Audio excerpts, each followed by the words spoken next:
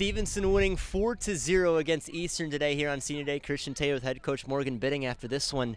Fantastic game by this team. Tell me how it all went down today. Yeah, we just played really well overall as a team today. And, you know, after Wednesday's setback, we just wanted to get back to playing Stevenson field hockey, to being tough, to being strong, to stepping on the field with an attitude, and then obviously playing together. So the team did that today, and we're just really proud of them.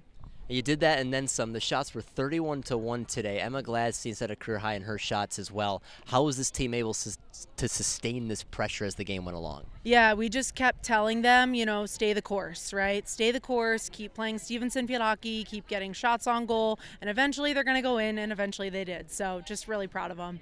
I'll read off the seniors for today. Emma Gladstein, Macy Kasanovich, Megan Huey, Carolyn Brazil, Riley Leakway, Eve Vickery. That's a significant group. What has this group meant to you?